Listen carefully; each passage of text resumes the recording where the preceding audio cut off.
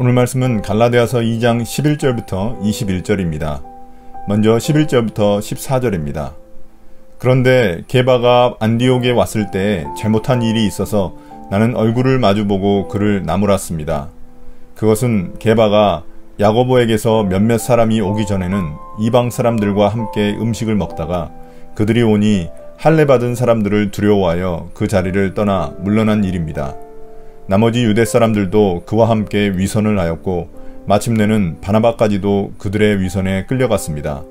나는 그들이 복음의 진리를 따라 똑바로 걷지 않는 것을 보고 모든 사람 앞에서 게바에게 이렇게 말하였습니다. 당신은 유대 사람인데도 유대 사람처럼 살지 않고 이방 사람처럼 살면서 어찌하여 이방 사람들어 유대 사람이 되라고 강요합니까? 바울은 베드로와 관련된 또 다른 에피소드를 우리에게 제공하고 있습니다. 율법에 의하면 할례 받지 못한 이방 사람들과는 식사 자리를 가지면 안 됩니다. 그런데 사도행전 10장을 보면 베드로의 경우 고넬료 사건을 통해 유대인의 율법에 기록된 음식법에 대한 입장이 정리되었습니다. 그래서 베드로는 이방인 교회의 대표격인 안디옥에 와서 이방인 그리스도인들과 마음껏 함께 식사할 수 있었습니다.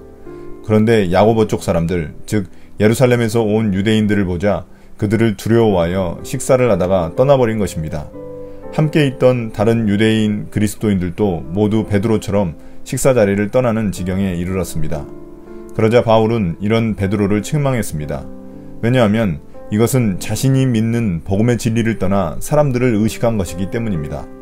바울이 지적하고자 한 것은 음식의 문제보다도 그들이 복음의 진리를 알고 있음에도 사람들의 눈을 의식했다는 것입니다. 이는 14절에서 베드로 보고 유대 사람처럼 살지 않고 이방 사람처럼 살고 있다고 말하는 부분에서 짐작할 수 있습니다. 베드로는 고넬료 사건으로 깨달음을 얻은 후 율법의 음식법을 잘 어기고 있었습니다. 그런데 유대인들이 오자 그들이 안디옥 교회에 문제를 일으킬까봐 두려워 식사 자리를 떠나버린 것입니다. 반면 바울은 앞서 예루살렘에서 자신과 동행한 디도에게 할례를 행하려 하자 그것을 적극적으로 거부했습니다. 이런 점에서 자신과 대비되는 베드로의 비겁한 행동을 바울은 지적하고 싶었던 것입니다. 자신의 믿음과 다른 행동을 하는 것은 비겁한 행동이기 때문입니다. 당시 베드로와 함께 식사하던 이방인들에게도 이것은 나쁜 영향을 끼쳤을 것이기 때문입니다. 15절부터 18절입니다. 우리는 본디 유대 사람이요 이방인 출신의 죄인이 아닙니다.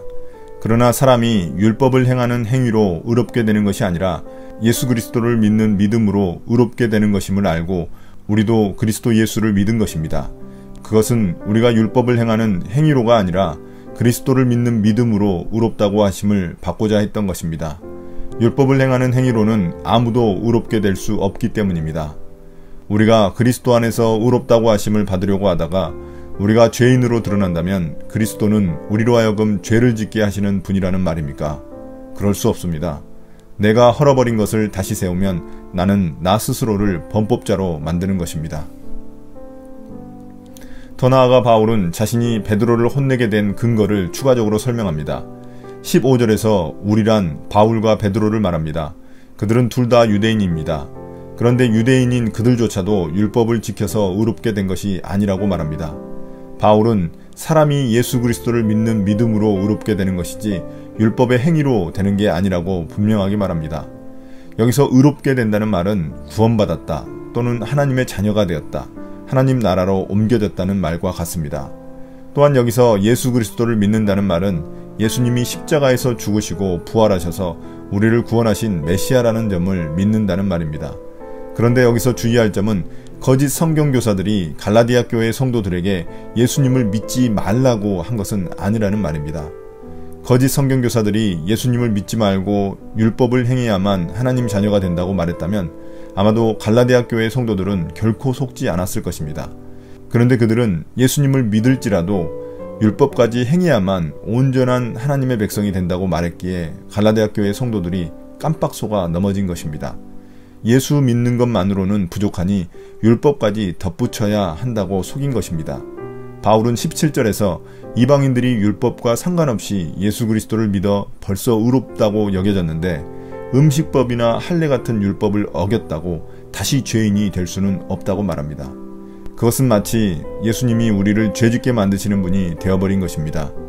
바울은 18절에서 우리가 율법으로 의롭게 되는 것이 아니라는 사실을 자신이 헐어버렸는데 그것을 다시 세우려 하는 것은 스스로를 범법자, 죄인으로 만드는 것이라고 설명합니다.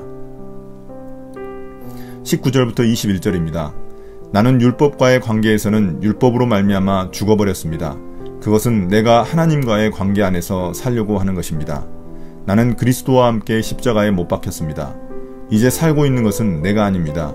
그리스도께서 내 안에서 살고 계십니다. 내가 지금 육신 안에서 살고 있는 삶은 나를 사랑하셔서 나를 위하여 자기 몸을 내어주신 하나님의 아들을 믿는 믿음 안에서 살아가는 것입니다. 나는 하나님의 은혜를 헛되게 하지 않습니다.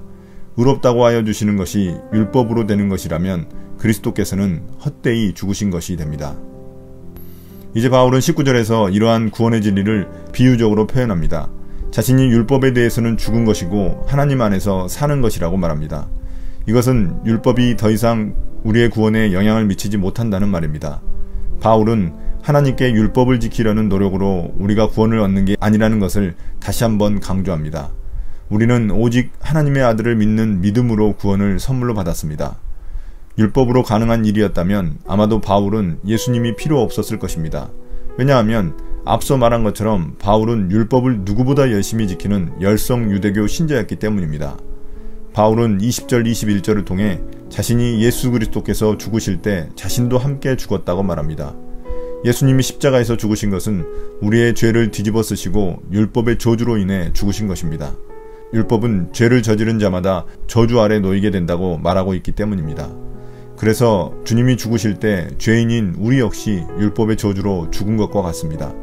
그래서 이제 우리는 예수 그리스도의 은혜로 새 생명을 얻었다는 사실을 믿고 살아가는 것입니다. 오늘의 묵상 포인트입니다. 첫 번째, 주님은 우리를 사랑하셔서 새 생명을 주셨습니다. 죄인에게 주시는 일방적인 은혜입니다. 율법으로 정죄하는 대신 자신을 희생하신 사랑으로 우리를 구원해 주셨습니다. 이렇게 은혜로 구원받은 사람은 율법을 가지고 남을 정죄하고 비난할 권리가 없습니다. 오직 용서하고 사랑할 의무만 남습니다. 두 번째, 복음의 진리가 상황에 따라 달라져서는 안 됩니다. 베드로는 복음의 진리를 따라 이방 사람과 격없이 식탁 교제를 했지만 유대 사람들 앞에서는 그 일을 부끄러워했습니다. 믿음의 고백과 행동이 교회 안에서만 유효한 것은 아닌지 돌아봅시다. 내 신앙을 감추고 위선적인 모습이 있지는 않은지 스스로를 돌아봅시다. 나의 기도입니다. 주님, 오직 구원은 주님의 은혜로 주어진 선물임을 깨닫습니다. 제가 행한 모든 일은 그 은혜에 대한 마땅한 반응일 뿐입니다. 자랑할 수도 없고 내세울 수도 없습니다. 죄로 인해 율법의 저주를 받아 죽어 마땅한 인생에게 주님은 새 생명을 주셨습니다. 그 은혜로 날마다 살아가는 제가 되게 해주십시오. 예수님 이름으로 기도드립니다. 아멘.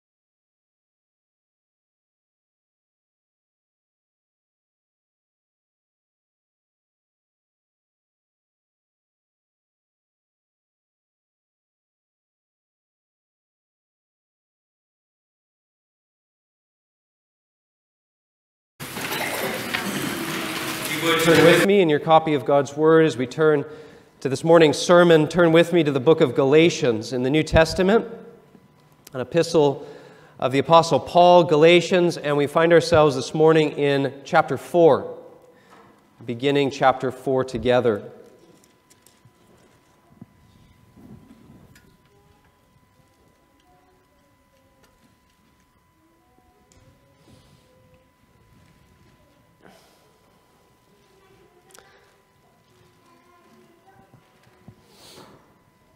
Galatians chapter 4, and this morning we want to focus on verses 1 through 11. Let us hear the word of God. Galatians 4, beginning in verse 1. Now I say that the heir, as long as he is a child, does not differ at all from a slave, though he is master of all, but is under guardians and stewards until the time appointed by the Father. Even so, we, when we were children, were in bondage under the elements of the world. But when the fullness of the time had come, God sent forth His Son, born of a woman, born under the law, to redeem those who were under the law, that we might receive the adoption as sons. And because you are sons, God has sent forth the Spirit of His Son into your hearts, crying out, Abba, Father. Therefore, you are no longer a slave, but a son. And if a son, then an heir of God through Christ. But then, indeed, when you did not know God, you served those which by nature are not God's. But now, after you have known God, or rather are known by God, how is it that you turn again to the weak and beggarly elements, to which you desire again to be in bondage? You observe days and months and seasons and years. I am afraid for you, lest I have labored for you in vain. Amen. Let us pray briefly and seek God's help one final time as we come to the preaching of His Word. Let's pray together.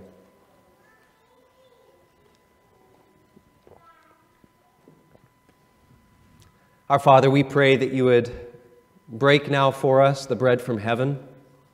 We pray, Lord, that you would reveal Christ to us by your Spirit, that we would, as children of God, know the greatness that surpasses even our own understanding of the blessings that you've bestowed upon us in your Son. Lord, that you would free our hearts to worship you, that we would give thanks, that we would bear well under tribulation, because we know in our hearts that you have brought us out of the family of the devil, out of slavery and bondage to sin, and you have made us free sons in your Son, the Lord Jesus. Lord, we pray that we would know even that blessed work of your Spirit in the heart of the believer that cries out with our hearts to address you as Abba, Father.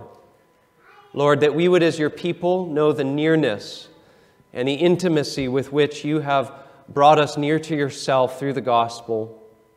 Lord, we do pray this morning, if there are any who are here who are strangers to the gospel and who are yet in the family of Adam, in the family of the devil, Lord, we pray that you would awaken them to the reality of their sins, the reality of their own bondage, and that, Lord, you would free their hearts by your grace to trust the Lord Jesus for freedom and for sonship.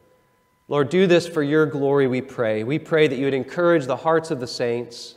Lord, may we rejoice together as we meditate upon and ponder the glories and the truths that are revealed in this passage of Scripture. We thank you for your word. We thank you that you feed us by your word. And we pray, Lord, that you would give us more of an appetite to know the things that you have given to us freely. Lord, help us, we pray. We ask these things in Christ's name. Amen. As we've been making our way through the book of Galatians, we've seen how the Christian gospel is in many ways like a multifaceted diamond, which as you turn this diamond, you begin to see distinct blessing after blessing. The gospel brings us a complete Christ who meets the sinner's every need. And the main angle, the main facet of this diamond that Galatians zooms in on is the Christian's justification, that Christ changes our status as legally guilty and condemned criminals before God to the new status of righteous in Christ. Right? This is the courtroom scene, the legal scene, in which Christ takes my filthy robes off of me, the offender, and he gives to me his robe of righteousness. But then if you turn the diamond again, you soon discover that the gospel gives us not only a new record in heaven, which is glorious and magnificent, but it also gives us a new heart on earth. Our hearts, which were full of impurity and enslaved to sin, are through the gospel made alive to God by the Spirit of Christ in order that we might now love God and delight in the beauty of holiness. It's what we call our sanctification. Paul opened it up at the end of chapter 2. But there's another wonderful facet of this diamond, and it's one that I'm convinced is far too often overlooked. In fact, some theologians have called it the pinnacle blessing of our union with Christ, namely our adoption as sons of God. And it's tragic that this blessing is often overlooked because adoption is often spoken of in the New Testament as comprehending the entirety of our salvation. Ephesians 1 verse 5, God predestined us unto adoptions as sons. That's a summary way of comprehensively encompassing all of the blessings that we have in Christ. It is that we have been predestined unto the adoption as sons. In Christ, we are given a full membership into a new family. We are adopted out of the family of the devil, which was marked by slavery to sin, which led us to being alienated from God, separated from God. There was an infinite chasm between us and God.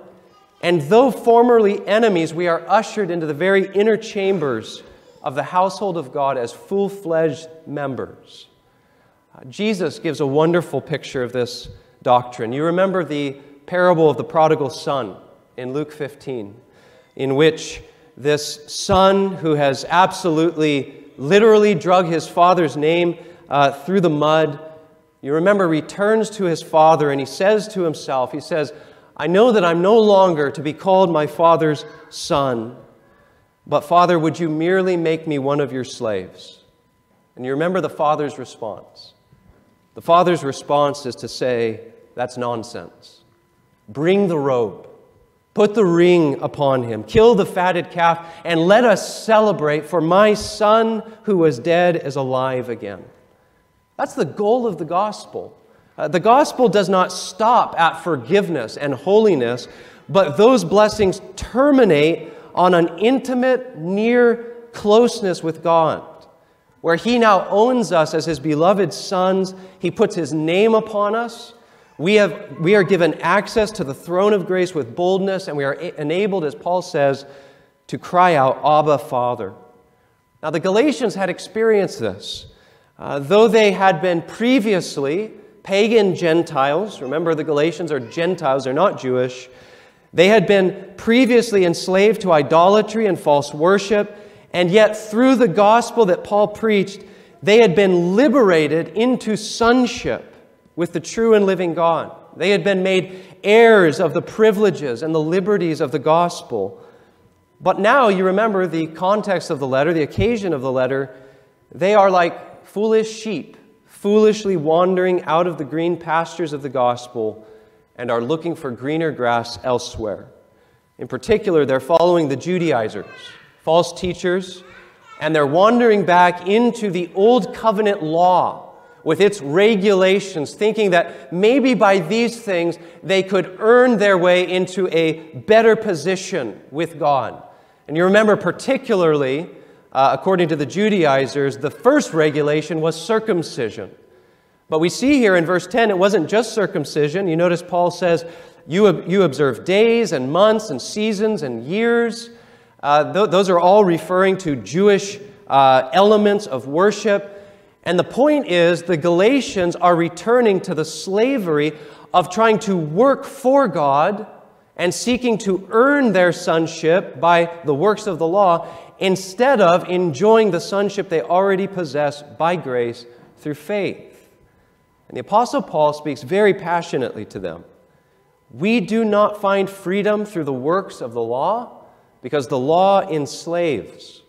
We find true freedom by believing in the one who was born under the law in order to set us free from the curse of the law, so that we can now serve God not as a slave seeking to gain his freedom, but as an adopted, beloved son who has been set free. And Christian, professing Christian, this passage poses a question to all of us about our Christianity. Do you honestly, in your heart of hearts, know the freedom and the liberation that's found in the gospel? Has the Son set you free? Is your religion one of delighting in the Father because of his Son, so that you serve him with familial love and joy? Or is your religion one of mere drudgery, bondage, that feels more like relating to God as a slave than as a son? This passage, the outline is really simple. Paul, it basically just unfolds itself for us. Paul essentially takes us as Christians on a journey of our own experience. He describes first what we were prior to being united to Christ by faith. We were slaves. And then he describes what God in his grace did for us in that condition to free us. And then finally and thirdly, he describes what we are now because of what God has done. Namely, we are sons. And so those are the three movements I want to consider this passage under. First of all, let's consider our former slavery in verses 1 through 3 and 8 and 9. Our former slavery. Paul describes here our slavery, our transition from slavery to sonship in two ways. First, by means of giving a human analogy, and then by applying that analogy to us. And this illustration given in verses 1 and 2, probably to our modern American ears, sounds somewhat perplexing. But we need to know Paul is pulling here, he's dipping into here a well-known cultural practice that would have been well-known in his day, the adoption of a male heir into a family. Let's read verses 1 and 2 again together. He says, "Now I say that the heir, as long as he is a child, does not differ at all from a slave, though he is the master of all, but is under guardians and stewards until the time appointed by the Father." Now, it seems that Paul is drawing mostly from Roman culture here. There might be some Greco-Roman culture mixed in here. You can read the debates and the commentaries yourself. But in the Roman world, and we actually have famous historical examples of this happening.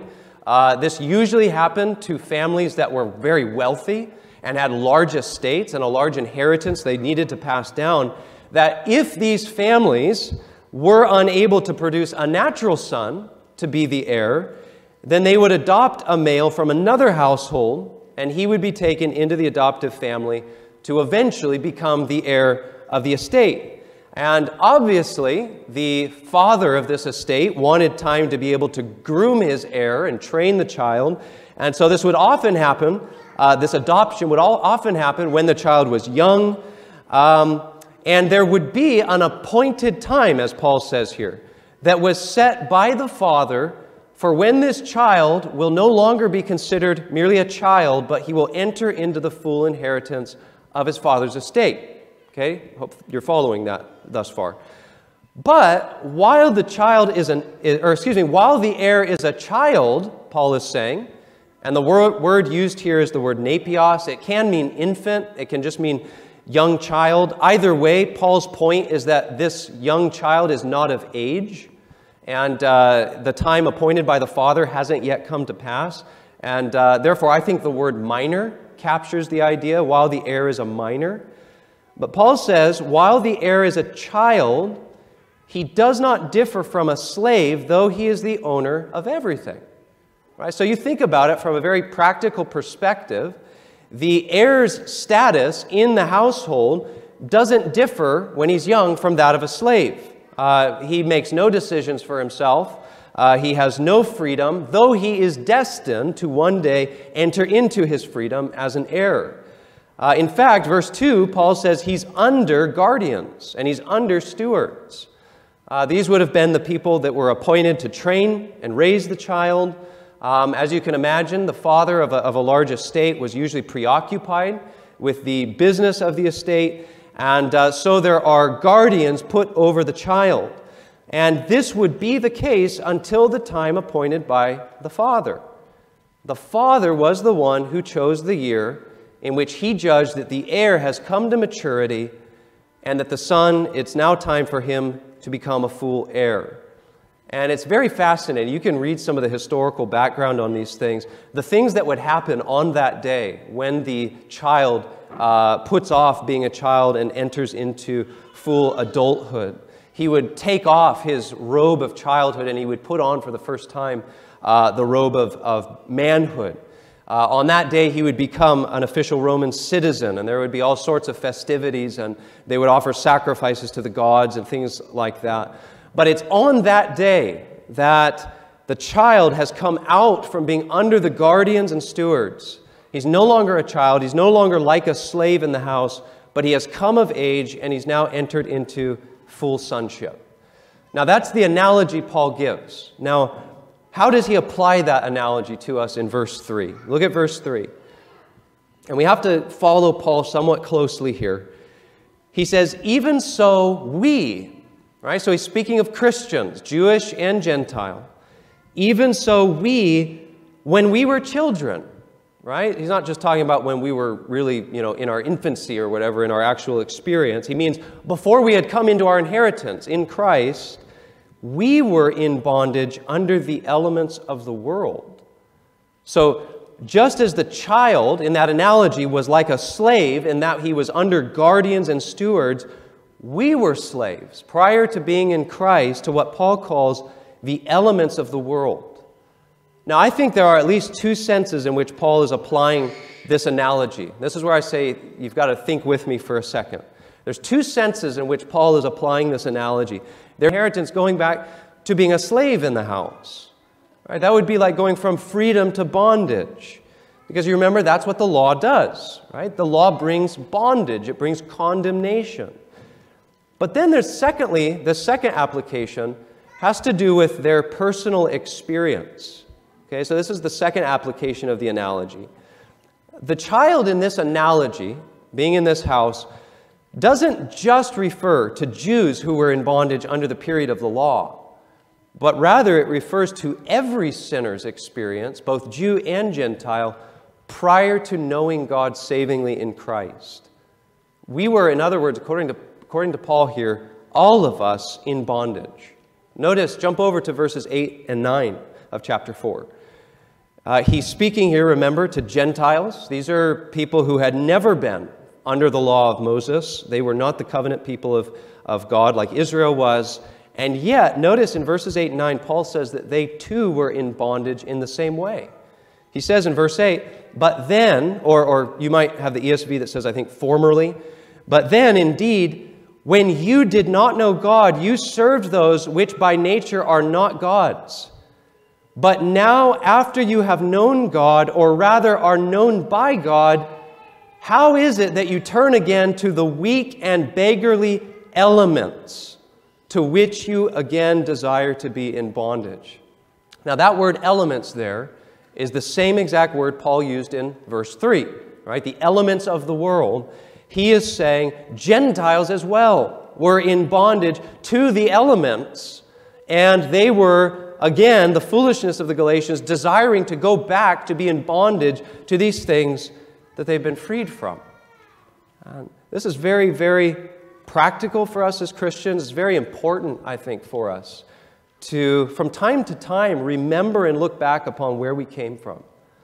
Every Christian in this room, if you know Christ savingly, prior to that glorious day in which Christ came to you in His gospel, and the Spirit liberated you, opened your eyes, liberated you into the freedom of the children of God, every single one of us were in various ways enslaved to the elements of the world. Doesn't matter who you are, Jew or Gentile, slave or free, male or female, child or adult, all of us prior to knowing God were shackled spiritually to our slave master's sin. We were deceived and yet thinking we weren't deceived. Right? Romans 1, professing to be wise, what? We became fools. We worshiped the creature rather than the Creator. We worshiped ourselves. We chased after idols. Might have been the idols of drugs, fornication, worldly ambition and pride. We worshiped ideologies and philosophies that were foolish, and we told ourselves it was freedom, when in truth it was bondage. I've talked to many of you. I've had the pleasure of talking and getting to know many of you recently and hearing your testimonies. Some of you have been going through your membership interviews, and I'm hearing your testimonies. And time again, there is the consistent theme in a true Christian's testimony. When you look back to what you were apart from Christ, and you don't just think, right? The person indwelt by the Spirit of God doesn't just think, yeah, I had a little blemish here and there. But they look back and they realize, I was mastered by sin. I didn't just dabble with sin, I loved sin. And I thought I could see, but I was blind. I was a child of the kingdom of darkness. That's how the New Testament describes us. We are children of wrath. We're children of the devil. To be outside of Christ, whether Jew or Gentile, is to be in bondage to Satan and this world. I think we forget that when we think about unbelievers. That is the testimony of every biblical author of the New Testament. Jesus himself said, John chapter 8, whoever commits sin is what? The slave of sin. The Apostle John says, 1 John 5:19, the whole world lies under the sway of the evil one. Paul says, 2 Corinthians 4:4, the God of this age, speaking of the devil, the God of this age has blinded the minds of unbelievers to keep them from seeing the light of the gospel of the glory of Christ. This was all of us. We were all by nature children of another family, and the staggering part is we didn't even want escape. Ephesians 2, we were dead in our trespasses and sins, and what does Paul say we were doing? Following the prince of the power of the air. That's again a reference to the devil, right? We were willing followers in the kingdom of darkness. We loved the warmth of the womb of darkness. We were in bondage. But that's not where this passage ends. It's one of those glorious but God things that Paul does here occasionally. But God. And that brings us to the second thing that we want to see here, and it's at the heart of this text. We have to first see the bad news, and now we want to see the glorious news of grace. So that's what we were. We were slaves, and now we want to see, secondly, what God did. What God did for us in verses 4 and 5. And Paul gives here, I think, one of the greatest summaries of Christ and his work.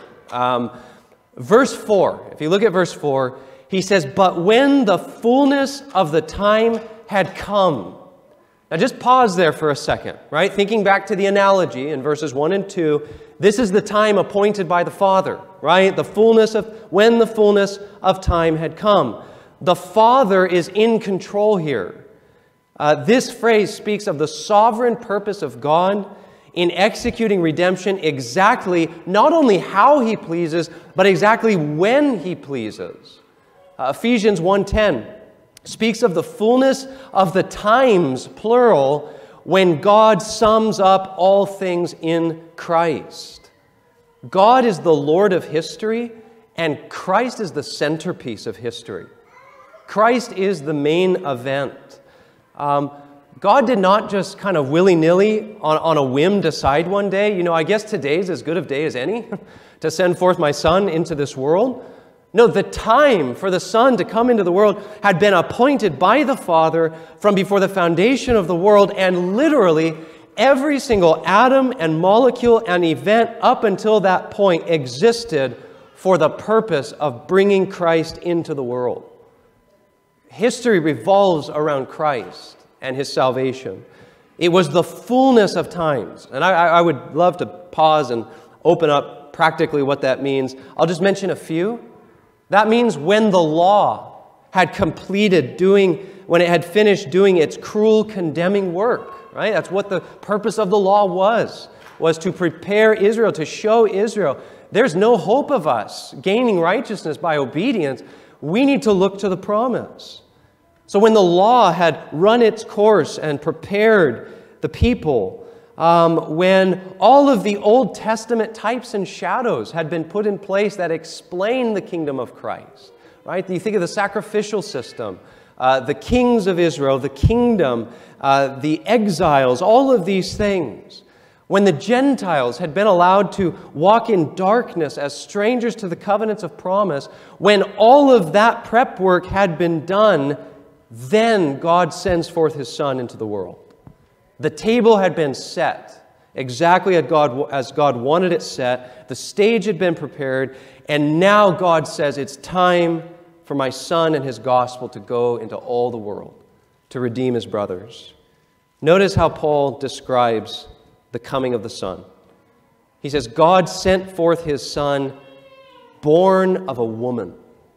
I think sometimes we overlook this, but this is an affirmation. Paul just assumes it, but it's an affirmation of the Son's eternality and the Son's deity. If you notice, it does not say that the Son came into existence in the fullness of time, but rather that in the fullness of time, God sent His Son to be born of a woman. Right? To be sent to be born of a woman, you have to pre-exist being born of a woman. And so Christ is sent born of a woman. That's the phrase Paul uses. Now, what does that mean? Well, simply put, it means the Son came in human flesh. I don't think primarily Paul has in mind here the virgin birth when he just emphasizes woman. He's emphasizing, it's a phrase that was often used in Hebrew, to be born of woman is to be a man. He came to be the God-man, not ceasing to be what He had always been, right? God cannot cease to be God, but taking to Himself a human nature, like us in every respect, with the one exception of sin. Now let me pause for a second. You might be here, you might be new to Christianity, and you're thinking to yourself, what a strange thing to believe. Why would the Son of God, if there is such a God, why would the Son of God need to become a man like us? Hebrews 2, verse 17 answers that question. The author says, in all things, Christ had to be made like His brethren. Why?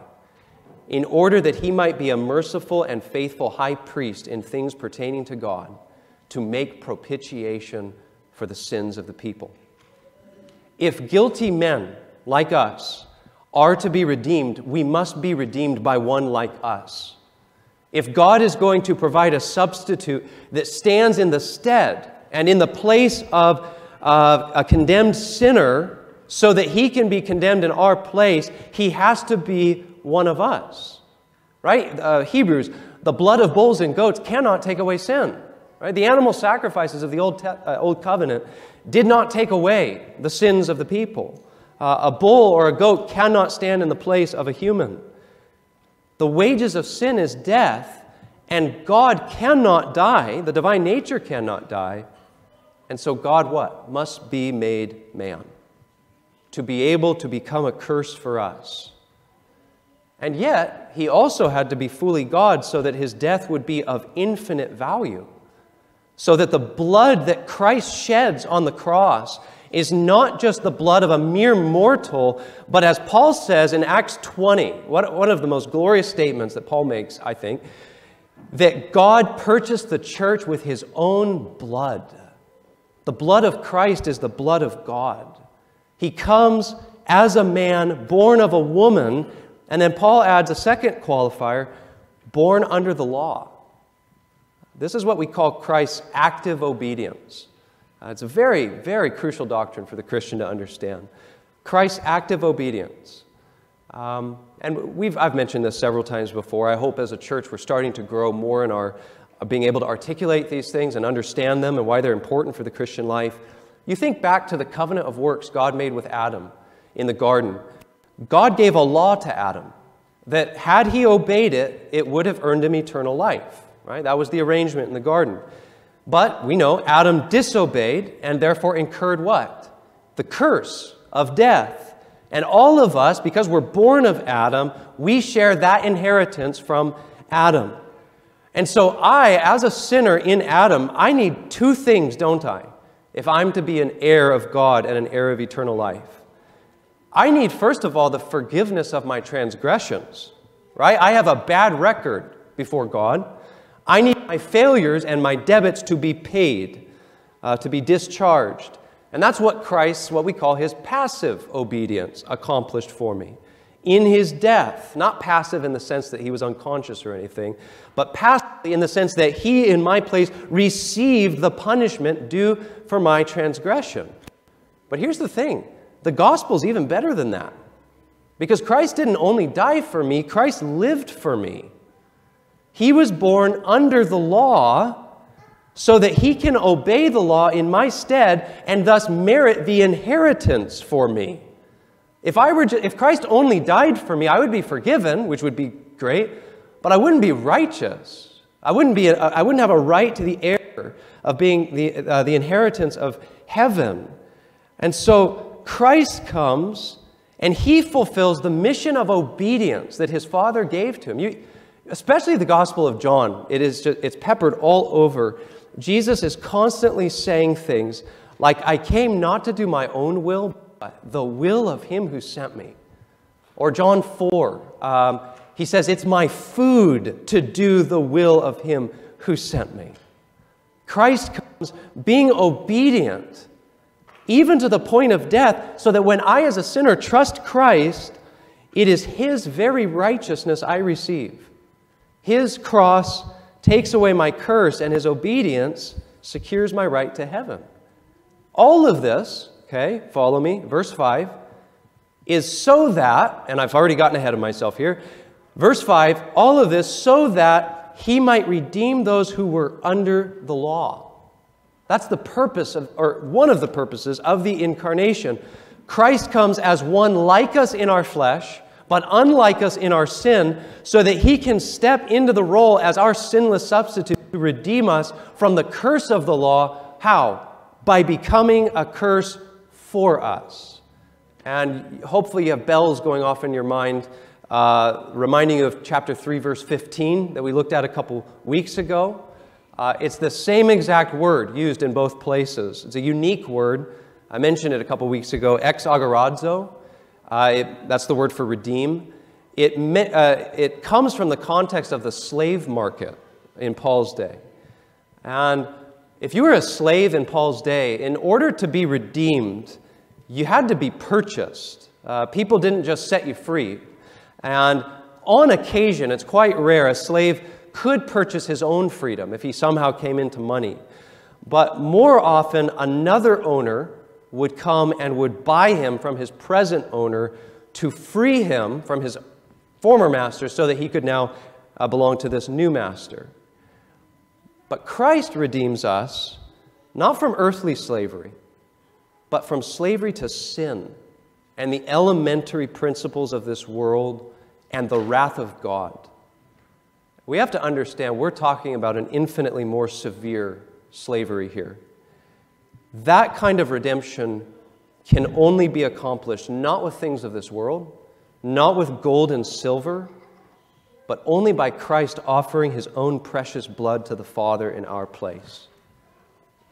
If someone possessed the entire world, without exaggeration, it would not be a gift sufficient enough to suffice even to pay the debt for a single sin to God. It could not for a moment satisfy or pacify the infinite wrath of an infinitely holy God. Our redemption required an infinite payment, the blood and life of God's only Son. And such is the worth of Christ's sacrifice that it didn't just pay for one sin. It didn't just pay for one man's sins, but Hebrews 10:14 says, "For by one offering he has perfected forever those who are being sanctified." It's an eternal redemption.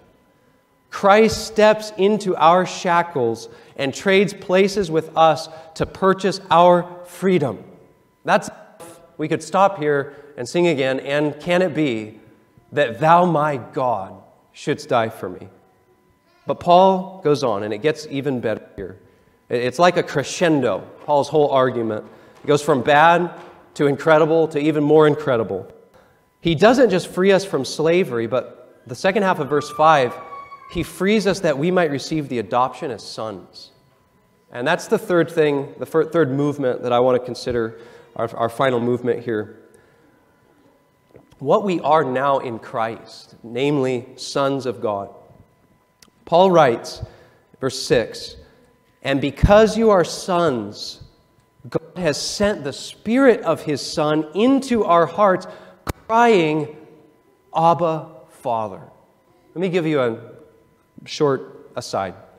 Heard a pastor tell the story of how he was in a man's home one day. It was one of his church members, and he was doing some pastoral oversight with the man, and they were talking. And while they were talking, discussing, in the front room of the house, suddenly a boy walked into the house who had been away at boarding school for months. And the boy walked in, and he turned to this man that was meeting with the pastor, and he said, "Hello, sir." And the man said, "Hello, welcome back. I'll talk to you a bit later." And the boy walked onto his room, and the man turned back to the pastor and proceeded to tell the pastor, "That was my son." And the pastor didn't say anything inwardly, didn't say anything outwardly, but inwardly was distressed. That's your son? And that's how you greet him after being apart from him for months? You don't even get up from your chair? He calls you sir? I mean, what kind of a greeting is that for a son to his father? That's not how fathers greet their children. That's how fathers greet strangers. Fathers run to their children. They pick their children up. They kiss their children. And they say, "Good to see you, son. I've missed you so much." They embrace their children, and their children know the warmth of fatherly love towards them. That is the picture of the Father's love for us that Paul paints here in Galatians 4. And I think as Christians, to our own detriment, in our walk with God, this is an element of the Christian life that we do not think about as often as we should. Our relationship with God has not just gone from being enemies to now no longer enemies. It's gone from being enemies to now beloved sons. Our alienation from God that led to slavish fear has changed now to one of intimacy and freedom, so that we can, as God's people, say with John, 1 John 3:1, "Behold what manner of love the Father has bestowed on us, that we should be called the children of God." Christian, I want to ask you, does that truth permeate your life? When you rise from your bed in the morning, when you hit your bed in the evening, when you go to work, when you parent, is the banner in your heart, waving over your heart, one that says, "I am privileged to serve God today as His child"?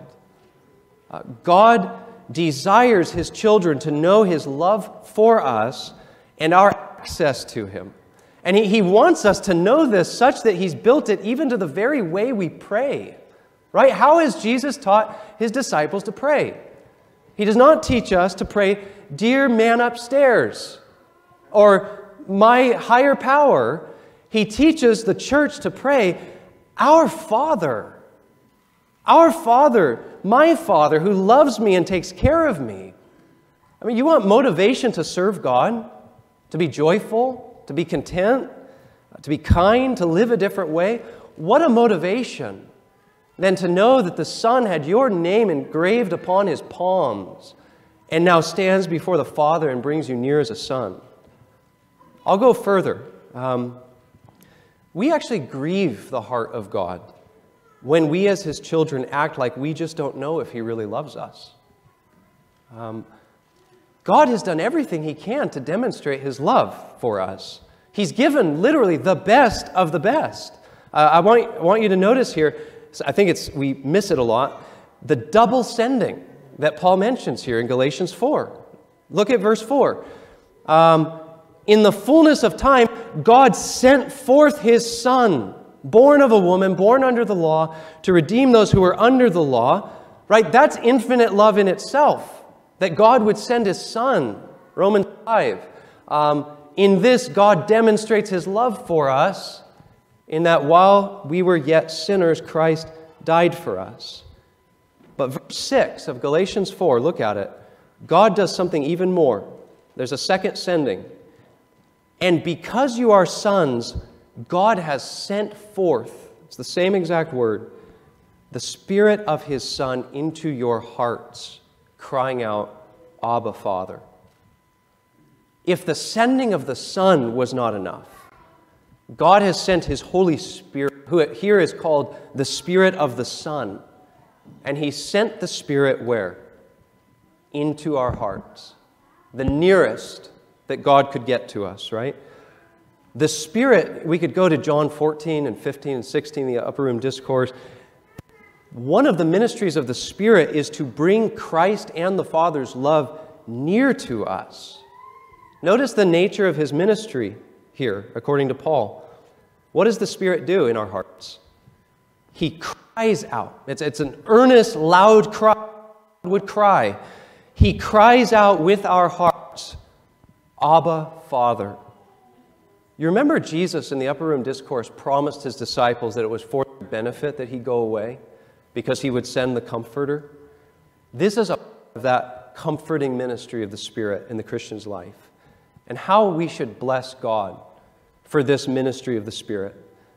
Paul says in Romans 8:15, parallel text, you did not receive the spirit of bondage again to fear, but you received the Spirit of adoption by whom we cry out, Abba, Father. And then Paul says this in verse 16, the Spirit Himself bears witness with our spirit that we are the children of God. The Spirit is an advocate in our own hearts. And the picture is this, if you piece together Paul's, the different things he says in different places. Not only does the Son of God, Christ, sit at the hand of the Father as our advocate in heaven, making intercession for us, but the Spirit of Christ makes intercession and advocates in our own hearts that we are the children of God, inwardly assuring us and persuading us that just as Jesus addressed God as Abba, Father, which He did in Mark 14:36, in the same way, we as His adopted brothers are invited into that same nearness. That the Father loves us as He loves His Son. That's the message of this passage. The gospel brings us not only forgiveness, not only holiness, but it brings us as near to God as we could ever be. And that therefore all other paths lead to bondage rather than freedom. I want to close this morning with two applications, speaking to two different groups of people. I want to first of all speak to the Christian, and then secondly to the non-Christian. First of all, an application for us as believers, as Christians. I want to plead with you, Christian, live and serve God as liberated sons. Live and serve God as liberated sons. This is Paul's burden for the Galatians. Make no mistake, you might be here for the first time in Galatians, and if you just poke into the middle of one of Paul's letters and you see how he speaks negatively about the law, you might think Paul doesn't want them to obey God, it's just grace, grace, grace. Don't make that mistake. Paul wants them to obey God. He wants them to serve God and keep His commandments. The problem is they're doing it for terrible motives. They're doing it from a terrible place in terms of how they're relating to God. They are serving God as though they are mercenaries. We are not mercenaries, brothers and sisters. We are sons who serve God not out of slavish fear or as those who would try to earn a right place with Him, but as those who have already been seated in the heavenly places with Christ. We serve God from the motivation of free grace and acceptance with God, to love God. Love for the Father and His love for us should permeate every single one of our deeds. Not a slavish fear that if I slip up here, God's going to reject me, but as a son wanting to please our Father. Galatians 5:6, Paul says, "For in Christ Jesus, neither circumcision nor uncircumcision counts for anything, but only faith working through love." Jeremiah Burroughs, a Puritan, said, "Do all that you do out of love. Do not be a mercenary." He said, "A servant does not care to do anything further than what he may be paid for. But a child does not do so. He does what he does out of love." We now live in the world, first and foremost, in the gaze of our loving Heavenly Father, a Father who is never absent from us, a Father who sees all, and the Son who genuinely loves his Father fears above all else what? The frown of his Father. He fears offending his Father. The Son says, "I dare not do this," because he does not want to disappoint his Father. Remember that, Christian, in temptation, as you live the Christian life. I think perhaps we don't fight sin often enough with the motivation of God's love. We often think of other motivations, but God's love for us and our sonship is the foundation which woos our hearts again to God to render to Him the service we owe Him. That brings us secondly to the non-Christian. I want to speak to you this morning if you're here and you're not believing the gospel. My heart breaks for you because you know nothing of this love of a Father. My heart breaks because there might be some this morning who sit under the means of grace. You might even be a member of Bethany Baptist Church, and you hear sermon after sermon about the freedom of the gospel, and you yourself have never embraced the gospel. You come to church, but you've never come to Christ. You need to know it does not matter your proximity to the church.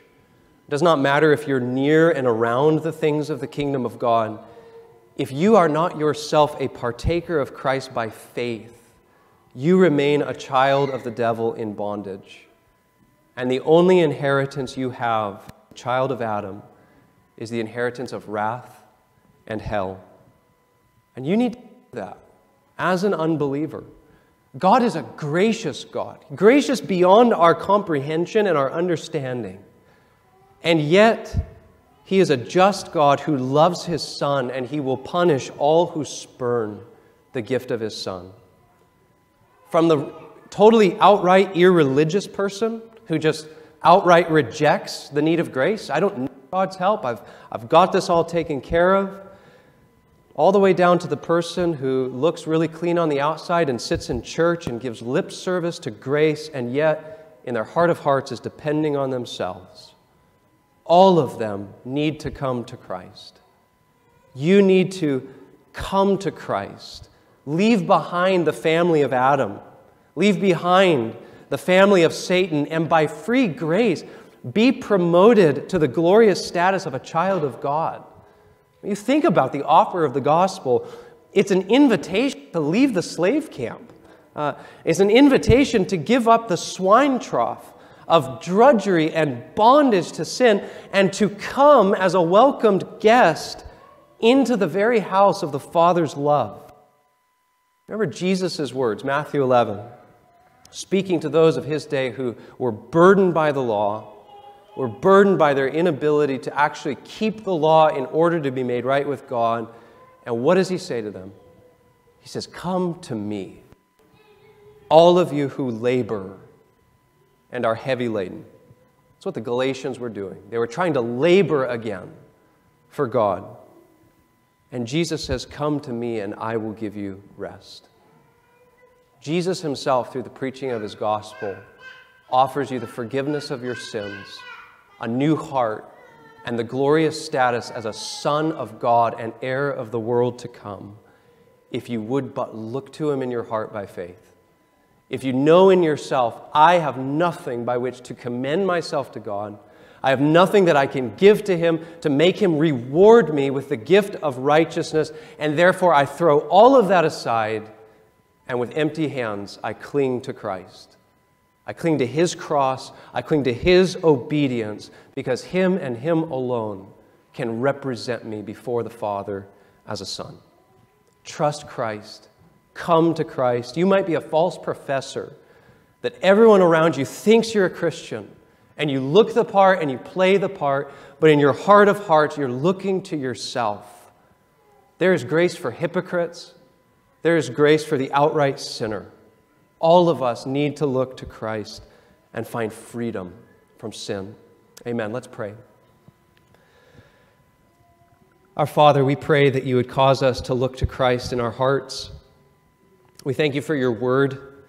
We thank you, Lord, for these magnificent promises of sonship, that even right now, though we have not come into the fullness of our inheritance, even right now we have the privilege of being called the children of God. Lord, we thank you that you have sealed us for the day of redemption, that you've given us your blessed Spirit, the Spirit of your Son, who is the down payment for our final inheritance that's being kept for us and we for it. We thank you that you've given the gift of your Son, who now sits at your right hand, who pleads for every one of his people the merits of his work, that we would not be lost. Lord, we thank you for the security the gospel gives the sinner. We know that if we were to look for a moment to ourselves, to our own obedience, Lord, that is such shaky ground to stand on. That is sinking sand. But when we look to Christ, we see that we cannot be lost. Lord, we thank you that you have done for us what the law could not do, what we could not do by keeping the law, by sending your Son in the likeness of human flesh, that he might be condemned in our place, receive the adoption as sons. Lord, we pray that you would go with us this Lord's Day, that you would write your word on our hearts. We pray, Lord, that you would help us to walk in the freedom of being children of God, that we would obey you, that we would be even more careful to obey you, because we are not slaves, but your beloved sons. Lord, we pray that you would cause your smile and your delighting in us to be the thing that rules in our hearts, that we would remember your eye is always upon us, and that we should always endeavor to serve you and to live for your glory. Lord, help us, we pray, and draw near to us, we ask. We pray in Christ's name. Amen.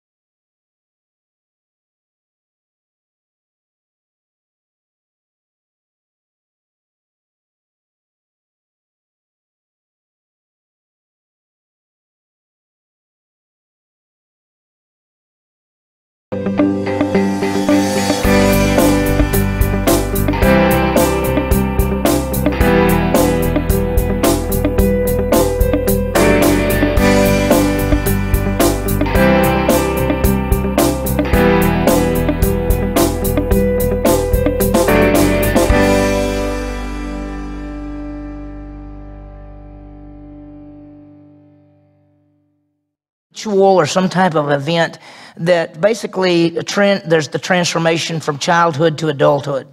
In the Jewish culture, it's a bar mitzvah or a bat mitzvah. That when a boy or a girl gets around 12 or 13, they have a special time. A bar mitzvah means the son of the covenant, son of the commandments. That now they're like an adult, and now they're responsible. In the early years of our country, we've talked about this before, that boys didn't wear long pants, they wore knickers. But when they got considered to be an adult, they wore long pants. Well, today there's an event that happens that when a child becomes an adult, or when they think they become an adult, and that's when they get their driver's license. See, as we think about Paul, realize that he's going to be talking about the culture that they were in. And how did a child become an adult? What made that person that way? It deals with their clothes, and we'll see it this morning as we go through chapter 4, as Paul continues to show that salvation is a gift simply by faith, that being under the law, you're a minor. That's what he talks about. But being under grace, you're an adult, full-grown son, and we'll see it as we go through it. Well, let's think about it. As we move to chapter 4, we realize we call this what's known as a swing chapter. That means he's still dealing with the issue of salvation as a gift by faith in Christ, but he begins to talk about the Christian life in this one. And he's going to say the same thing, that the Christian life is a walk of faith. He said it back in chapter 2 when he talked about in verse 20 where he had been crucified with Christ. Let no longer I who live, but Christ lives in me, and the life that I live by faith in the Son of God. And so the Christian life is living in the same way that we have eternal life. Eternal life comes by faith. Christian life is a walk of faith. He is stressing those things, especially as we get into chapter 4. He's going to use an illustration from their culture to help them understand the contrast between being under bondage to law and being under freedom in grace. And he's going to make a contrast between a slave and a son. Under law, they're slave and bondage. Under grace, you're a son and you're free. Remember that in chapter 3, and we just finished that, Paul gave 6 reasons why salvation was by faith and not by works. As we go into chapter 4, he's going to deal with some of the same issues, but he's going to begin the Christian life aspect. Let me just show you the chapter. You don't have to write any of this down or anything, but in the first 11 verses, he talks about the contrast between a minor child and a full-grown son. We're going to talk about that today. Then Paul reminds the Galatians of their background with him, his former relationship with them, and he talks about when he first went there. And then he ends the chapter with an allegory about Abraham and his 2 sons.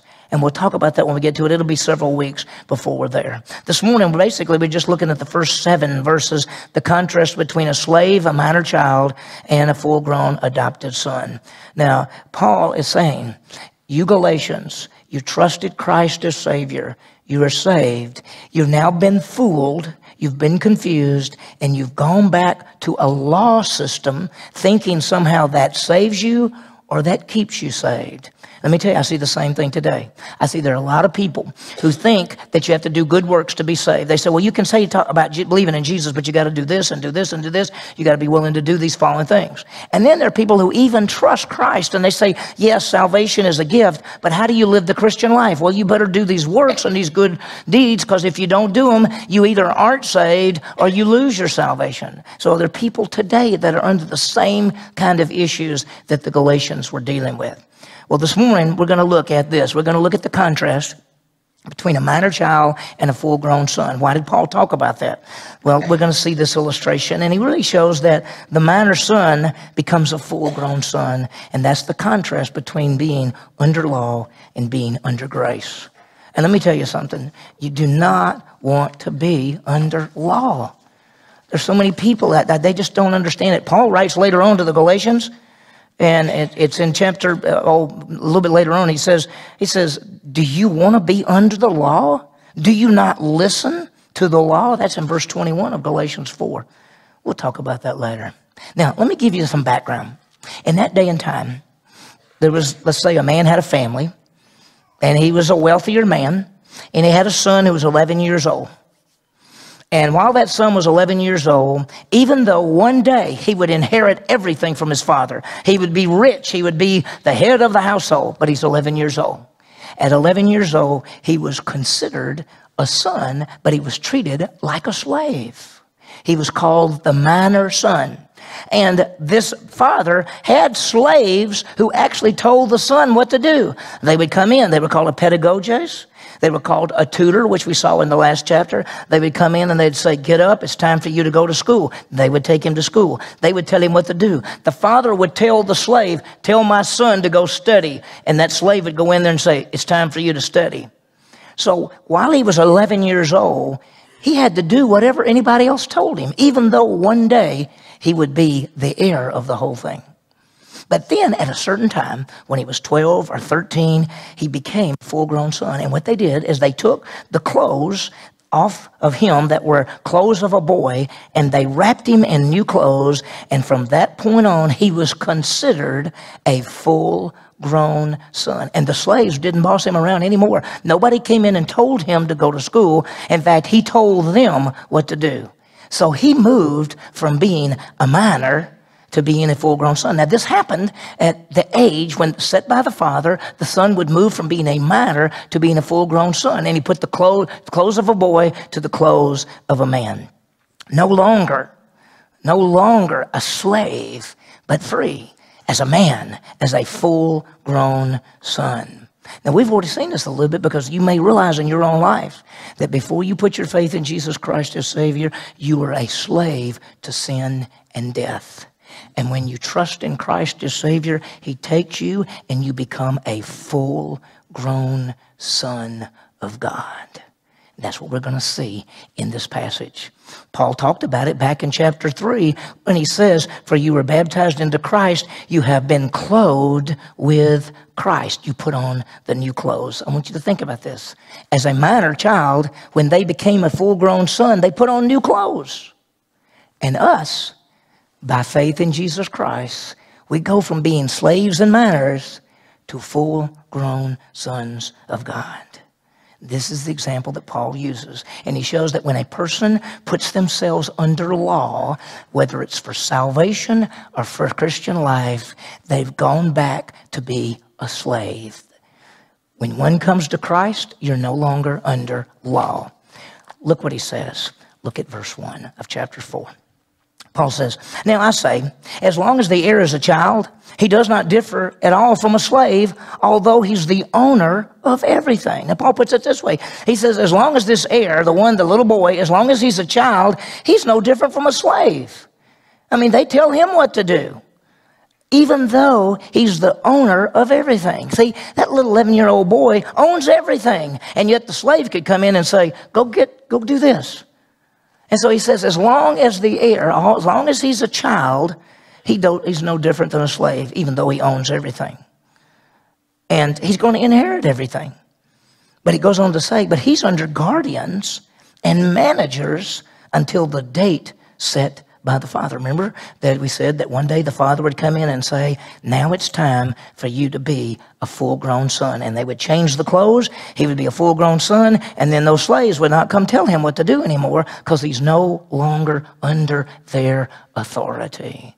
And just like the law showed us sin and death and pointed us to Christ, once we trust Christ, the law has no more authority over us. It says, but he's under guardians and managers. One of the words for guardians, one of the words for managers is oikonomos, which means the ruler of the house. There was usually a slave that told everybody what to do except the boss, except the main man. It says until the date set by the Father. Now, Paul knows that they know exactly what he's talking about. So then he's going to use the analogy for us. Look what he says. So also we, while we were children, that was before we trusted Christ, we were in bondage under the elemental things of the world. That's the law system, the rights and wrongs and all that. Listen, but we were children. We were minors before salvation, but after salvation, we become full grown. See, we were in bondage. See, what did the law tell us? Anytime you said, I'm going to try to get to God by being good, the law said what? You're not good. You can't keep it. Anytime a person says you try to live a good life to get to God, I'm going to try to keep the 10 Commandments, you can't keep them. I'm going to try to do this, you can't do it. I'm going to try to be a good person, you can't do it. The law is your master, and it's over you, and it's sin and death. But the moment you come to realize that you can't keep the law, you trust in Jesus Christ as Savior, as we saw in chapter 3, you now become a full-grown adopted son. And you look at the law and say, you don't boss me around anymore. I'm not under the law. It's beautiful. Look what he says. So also we, when we were children before salvation, we were in bondage under the elemental things of the world. We were in bondage under law. We were in bondage. And when he says we, he's talking about Jews and Gentiles. Jews always had the Mosaic law. The Gentiles, the pagans and the false gods and all of the laws that they had. And before salvation, every one of us were like a minor child under a guardian, the law system working to get to God. But what happened? Now remember what we said? That it was the time appointed by the Father. Notice this. God's appointed time. Look at verse 4. But when the fullness of time came, God sent forth his Son, born of a woman, born under law, at exactly the right time. It's as if God said, okay, it's time. You're now ready to be full-grown children. So I'm going to send my son to deal with all of the issues. And look what he says. But when the fullness of time came, we'd say exactly at the right time. And people talk about when the time when Jesus Christ came. And I actually used these two verses at Christmas time because you can make this a message about the incarnation of Jesus Christ. Because when the fullness of time came, God sent forth His Son at exactly the right time. God sent Jesus into the world. We call that Christmas. We call that the incarnation. Jesus Christ came and was born into this world. God sent forth His Son. People say, what do you mean at the right time? Well, it was the right time. The Old Testament was complete. The law had done its purpose. The Jews were scattered throughout the world. There was one language in Rome and one way to get the message out. So at exactly the right time, God sent His Son. Now notice what He says, because there's two things. When the fullness of time came, God sent forth His Son, two things. Born of a woman, born under the law. Let's talk about it. Born under a woman. You know what? Born of a woman, that means He became a human being. Something that a lot of people don't think about always. You understand that God the Father is a spirit being. He's always been a spirit. John 4:24, God is a spirit. Those who worship Him must worship Him in spirit and in truth. God the Father is a spirit being. God the Holy Spirit is, guess what? Holy Spirit. He's a spirit being. Jesus Christ, for all eternity, go all the way past, He's a spirit being. And then at a point in time in history, when the fullness of time came, God sent His Son, Jesus Christ, to leave the glories of heaven and become a person, the God-man. So Jesus Christ isn't a spirit being anymore. He's still God. He's the God-man. He's a unique one. The Father's a spirit being. The Holy Spirit's a spirit being. But Jesus Christ is a human being. He's perfectly God and perfectly man. Perfect in all the way you could name it, but He is that. And so at exactly the right time, born of a woman, Jesus Christ became a person. John 1:14, the Word became flesh and dwelt among us. Philippians 2 says He left the glories of heaven to become a human being. Now I have to tell you, for God, that's a pretty big step down to become a human being. But He's the God-man. There's nobody like Him. That's why there's only one mediator between God and men. It is the man, Jesus Christ, who's both God and man. That's why He's the mediator. And so at exactly the right time, Jesus became a person. Well, but there's more. There's more. It says that He was born of a woman, but born under the law. Actually, in the Greek, it doesn't say born under the law. It says born under law. Now, he's talking about Jesus did come as a Jew and come under the law system, but the Mosaic law. But there's a law out there for whether you're under Mosaic or not. There's the law written in our hearts, which is our conscience. There's all the rights and wrongs. So there's a law system out there that shows people they can't keep it. That's what we talked about several weeks ago. So here comes Jesus, and exactly the right time, God sent forth His Son, Jesus, born of a woman, and we'd say that's when Jesus came into the world, born of the Virgin Mary, and then He grew up, and born under law. You know what's amazing? The Mosaic Law has 613 commandments. 613. Jesus Christ kept every commandment perfectly. Nobody's ever done that. Of course, He can do it because He's God. And when He came into this world, He kept the law perfectly.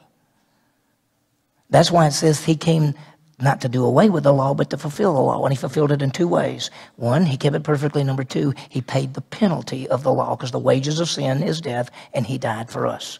Now, I want you to see something, and this is what makes this so amazing, that when the exact right time came, God sent forth the Son, born of a woman, born under the law, so that, as we look at verse 5, here's the purpose, and there are two things. Notice what He says, so that He might redeem those who were under law, that we might receive, notice carefully, the adoption as sons. Two things. Why did He come? To redeem us and to adopt us. And I want you to see that. Look at this. So that He might redeem those who are under the law, that He might receive the adoption as sons. First, redemption. Redemption means to pay a price. To redeem means to purchase by paying a price. The wages of sin is death. We owed God death. Jesus Christ came down and purchased us, bought us. The word redeem means to buy. If you went to the store and you bought some coffee and you took it up to the deal and you said, I want to buy this coffee, they say $10, you give them $10, you just redeemed it.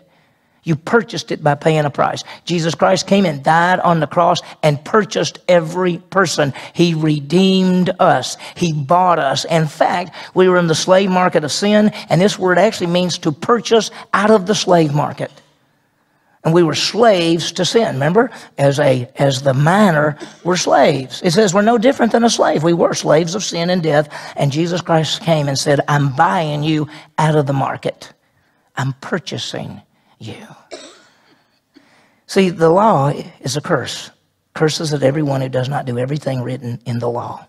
Jesus Christ came to the earth, became a human being to purchase us. There's an old saying that says this: the birth of Christ brought God to man. The cross of Christ brings man to God. When Jesus was born, that's God coming to man. When Jesus dies on the cross, that's Christ bringing man back to God. But there's a second thing that he did. Not only did he redeem those who were under the law so that we might receive the adoption as sons. Now this is one Greek word that means place as a son. It's unusual. It's not used hardly any other places. It was at that culture that you said, my son has now become a full-grown son. He was called the adopted full-grown son. Now, sometimes people would go outside and they would see someone who was an orphan or somebody, and they would say, I would like to adopt, I would like, first of all, purchase this boy and adopt him as my full-grown son. They could do that. Sometimes it was the son in the household that when he got that certain age, they were adopted as a son. And so they went from the minor slave under bondage and law to a full-grown son, freedom and heir. And we were minors and slaves under law, and now we're full-grown sons and heirs. In Galatians 3:26, you are sons of God by faith in Jesus Christ. We are full-grown sons. Now let me tell you something that's unique. We all know the verse, John 1:12. As many as received him, to them he gave the right to become children of God, even those who believe in his name, right? John 1:12. The word for son there, the word for children there is a Greek word called teknon. It just means a little person, a child. This is not the word that's used here. It says that you might receive the adoption as sons. And this word, adopt as sons, means a full-grown son. It means they changed clothes. We had the clothes of a slave. We were dead in sin. We were destined for the lake of fire. We trusted in Jesus Christ, and he redeems us and changes our clothes, and now we're a full-grown son of God. We've been adopted as sons. That's who we are. We're not just God's children. We're full-grown sons as heirs of God. See, if you're the child, you're not the heir. You're the heir, but you ain't got anything yet. But you're a full-grown son. You got it all. And he's showing them the contrast. That to go to a law system is the same as going back as a minor and into slavery. And he's saying to the Galatians, you trusted Christ, you have eternal life, you're saved forever. Now you've gone back under a law system. You've gone back like you're a slave and a minor instead of a full-grown son of God. And there are Christians that trust in Jesus Christ as Savior, and after they trust Christ, somebody confuses them, and they think they're under some kind of law system for the Christian life, and what they've done is they've gone and put themselves back under a slavery system rather than a grace system. It happens all the time. Let me tell you what I see. I see out there either people who are not Christians, and people are coming to them saying, if you want to be saved, you must repent of this, do this, turn from this, do this, do this, do this, keep on doing this, and then you could be saved. That's what they told the Galatians, but they were already saved. And then there are people who, when they do trust Christ, they put them. And I remember one time, this is going to sound bad, but I was laying in the bed, and I said, I wish I'd never heard about this salvation stuff, because at least I wouldn't be killing myself trying to live a good life now that I'm saved. I didn't understand that the Christian life was a walk of faith in the power of the Holy Spirit. And somebody began later to teach me. And now I moved from a law system to a grace system. In the same way that I was saved by grace through faith, that's how you live the Christian life, a walk of faith in the power of the Holy Spirit. We're going to see it more when we get over to chapter 5. He's going to talk about walking in the Spirit. It's going to get more details. So to go to a law system is going back as if you're not saved is what it really boils down to. If they go back to the law, and he's telling the Galatians, if you go back to the law, you're acting like children under bondage instead of living like a full-grown son. And then look at verse 6. He says, but you're sons. Because you are sons, God has sent forth the Spirit of His Son into our hearts, crying, Abba, Father. He says, you're no longer under law, you're sons. And He's given us the Holy Spirit, the Spirit of His Son, crying out. And what does He cry out? Abba, Father. Listen, you don't need a law system. You got the Spirit. You got the Holy Spirit. That's why when you get to Galatians chapter 6, He'll say, walk in the Spirit, you'll not fulfill the lust of the flesh. He says it over and over and over. Now look, this is something special. Because you are sons, God has sent forth the Spirit of His Son into our hearts, crying what? Abba, Father. We get to cry out, Abba, Father. Abba means daddy. It's an Aramaic word. It means daddy. Now, most of the time when we talk about Abba, Father, we always say things like, we want our little children to go, say Abba, say daddy first. I want them to say daddy first. But Abba, Father was not what the minor son called his daddy. Abba, Father is what the full-grown son called his daddy. Look, it was a term used for the full-grown son to the father. He says, because you're sons, because you're adopted sons of God, you can now cry what? Abba, Father. Abba, Father. Abba was the term used by the full-grown child. I want you to see something. I want you to hold your place. Just hold your place and go to Romans chapter 8. Just a few chapters, few books back in the Bible toward the front to Romans chapter 8. You have to see these verses. So take the time to turn there. You just got to see this. We'll be through in just a second. Romans chapter 8, look at verse 15. Notice what Paul tells the Romans. It's exactly the same thing. Romans 8, verse 15. He says, you have not received a spirit of slavery leading to fear again. Why? You're not a slave. But what have you received? You have received a spirit of adoption as sons. Exact same words. By which we cry out. What do we say? Abba, Father. The Spirit Himself testifies with our spirit we're children of God. And if we're children, we're heirs, heirs of God, fellow heirs with Jesus Christ. If indeed we suffer with Him so that we might be glorified with Him. Go back to Galatians. Do you hear what he says? He says, you're not a slave. You're a son. And if you put yourself under law, Galatians, or you put yourself under law, any of you in this room, you're going back like a slave instead of a full-grown son of God. That's who you are. Therefore, look at the summary. Therefore, you're no longer a slave, but you're a son. And if a son, an heir through God. See, you're a slave before you're saved. And now you're a son. And the truth is this, when you put yourself under law, you're acting like a slave. Look at this right here. We're son and heir. We're full grown. We're no longer under law. We're under grace. We're no longer under bondage. We're free. We're no longer a minor. We're a full grown son. We're no longer a slave. We're an heir of God. And if you go under law, you're denying who you are. And you're putting yourself under a slave. We are not under law. When under a law, a person is living like a slave, a minor like they used to be, instead of living as a son. By faith in Jesus Christ, we are adopted, full-grown sons of God. We're not under the law, either for salvation or the Christian life. We'll get to it later. What have the Galatians done? Listen to this. Chapter 4, verse 9. But now that you've come to know God, or rather be known by God, how is it that you turned back to the weak and worthless things? You observe days and months and seasons and years. He said, what have you done? You've gone back under law. Verse 21 of chapter 4.